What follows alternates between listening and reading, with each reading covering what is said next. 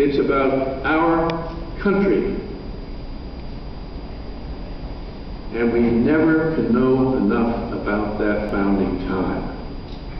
Nor can we ever do enough to teach our children and grandchildren about that founding time. To take our children and grandchildren to Williamsburg, to take them to historic places, to bring films of this quality and this power, this emotional power into our homes so that our children can see it, so we can see it. The problem with education in America today is us.